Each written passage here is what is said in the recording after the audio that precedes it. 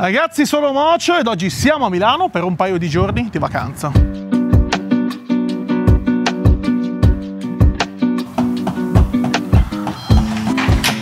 Oh, ciao YouTube, welcome to my crib.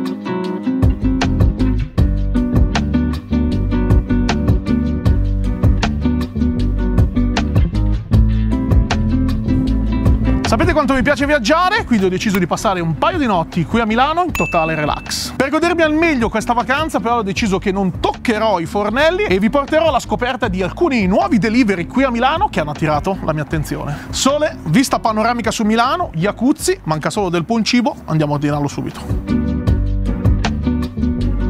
Le prime cose che andremo ad assaggiare sono i panini di Urban from the Basement, vi lascio il profilo Instagram qui di fianco, che propone dei burger e dei bao un po' particolari, tra cui uno con l'anguilla che non vedo l'ora di assaggiare. Il secondo è Slay, che si presenta come il primo buttermilk fried chicken di Milano e il loro motto è Too Good to Be Legal, lo vedremo. Per il terzo ci spostiamo direttamente in Oriente e Ek Fan Chai ci promette una street food experience direttamente da Hong Kong a casa nostra, non vedo l'ora.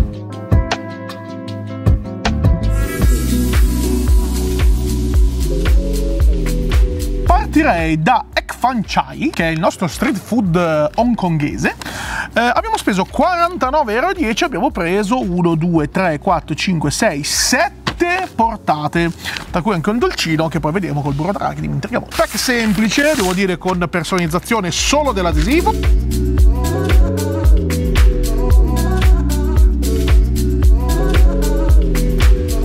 Take Hong Kong Taste Away, questo è il loro motto. Posatine personalizzate, bacchette ovviamente, ma anche un cucchiaio, vedo. Il classico cucchiaio forchettato, quello da militare, presente, no? Sopravvivenza estrema, che fai tutto con questo. Buttiamo via perché noi usiamo le bacchette. Ma mi lancerei su queste polpette di gamberi, che sono quelle che più attendevo, e sono dei bei polpettoni in realtà. Guardali, fritti naturalmente, molto belle. Frittura sembra molto asciutta, pulita, non sembra pesante, eh? Mamma mia! Pensavo fosse meno gamberosa, invece è proprio un concentrato di gamberi tritati, leggera panatura. No, ma vorrei utilizzare una salsina. Questa è bella agliosa, eh? Buona. Polpette di gamberi veramente super juicy. Non sono assolutamente asciutte, sono stupende. Anche la panatura ci sta, molto leggera e non sa assolutamente di olio. Al secondo posto metterei questi involtini invece di gamberi e verdure. Sono un classicone da... sono una sorta di involtino primavera, ma con una pasta leggermente diversa e i gamberi sono dentro praticamente interi. Guardali qua, con le loro verdurine. Uno tira l'altro, un classico. Per terminare la triade di gamberi ho preso questi Chung Fu, che sembrano dei raviolini con una pasta molto sottile, con dentro sempre il nostro bel gambero e un filettino di cipollotto sopra.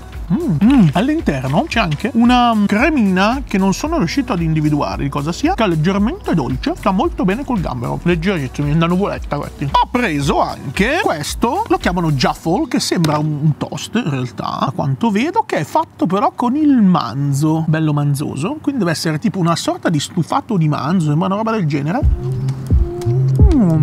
Formaggio e manzo. Ha un po' una consistenza che ricorda la spam, tipo una roba del genere, se la vedi com'è cremoso quasi il manzo. È un perfetto toast da schinicata, raga. C'è una quantità di formaggio assoluta che pucerei anche in questa, che secondo me è una senapina, ci sta da dire.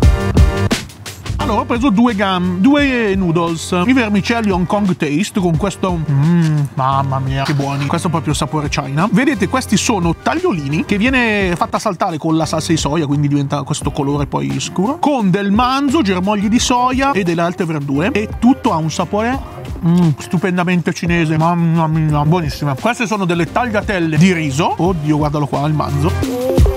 Mamma, carne super succosa, cotta bene, assolutamente non stopposa, è umidissima, bellissima. Sapore autentico di Cina questo, molto buono. E finiamo con un assaggino a questi spaghettini di soia con gamberi, uovo e verdure. Sono aromatizzati al curry, c'è anche dello zenzero, sento, e qua vedo un bel peperoncino con delle cipolle. Molto buoni, non troppo kerrosi. Spaghettino di soia ci sta sempre. Quasi mi stavo dimenticando del dolcino. Infatti ho preso un French toast al burro d'arachidi, che sembra una roba illegale. Mamma mia, frittissimo. È inzuppato, non so se è proprio miele, ma una cosa del genere. No vabbè, totale raga, peso specifico tipo piombo, ma il dolce ha uno stomaco a sé, si sa.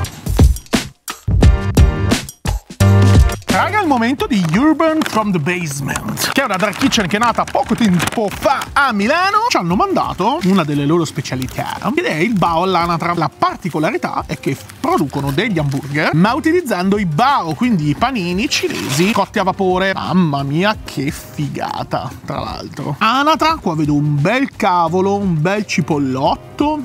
Andiamo a assaggiarlo. Mamma mia, l'anatra, raga, è succosa e dolcissima, spettacolare. Il panino, tra l'altro, morbidone, ciccoso, che è un po' la particolarità del BAO. È una figata perché di solito sei abituato a mangiare il BAO piccolino, invece qui è proprio la sensazione di avere il burger fatto con questo pane, è un po' strana. Perfetta l'accoppiata con questa sorta di coleslaw, comunque col cavolo, ma, mio caro amico, voglio fare l'aggiunta perché ho chiesto esplicitamente il kimchi che i ragazzi fanno in casa come le salse. Kimchi cos'è, ragazzi? È un cavolo fermentato che va molto di moda in Corea. Ha un sapore, ragazzi, spettacolare, piccante, dolce, speziato. Panino ci sta da Dio per dargli quella notina piccantona.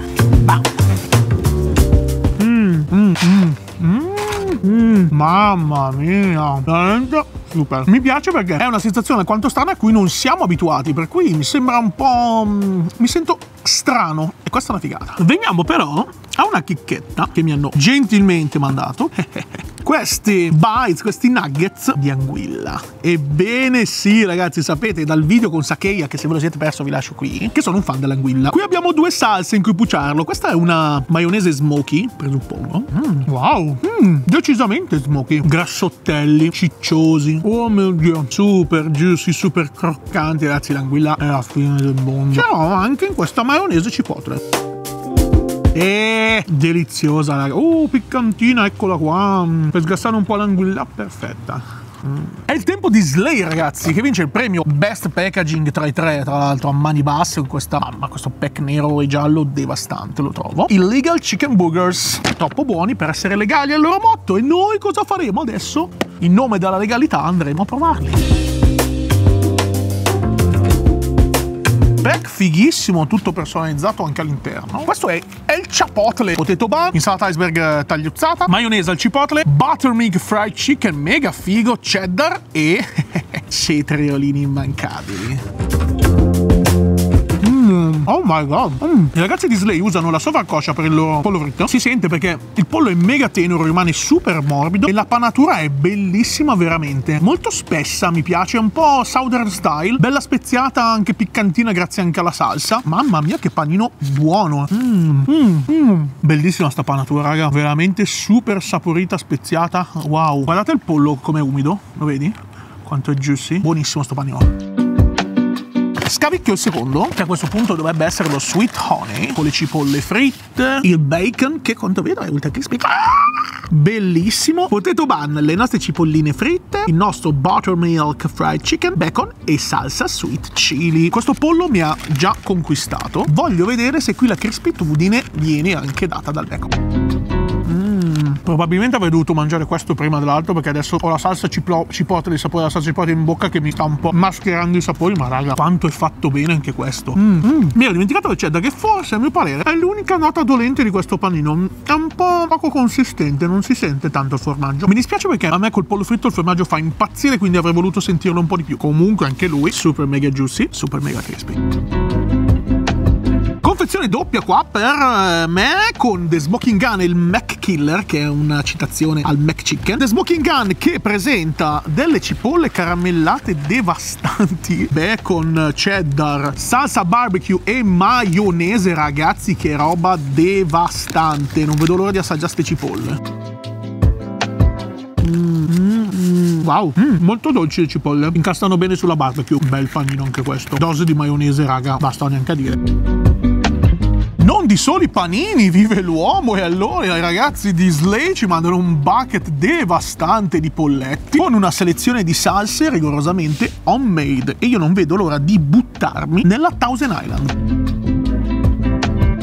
Bella panatura, si riesce a apprezzare al meglio la panatura, dove sembra esserci della farina di mais, a quanto vedo. Super croccante, mega juicy, assolutamente non asciutto, incredibile, cottura perfetta. Mangiamo anche una strip, voilà. salse fatte in casa, raga, e già il livello si alza qui. Mamma mia che buona, mamma mia che buona. La giusta piccantezza, acidità, paurosa, buonissimo.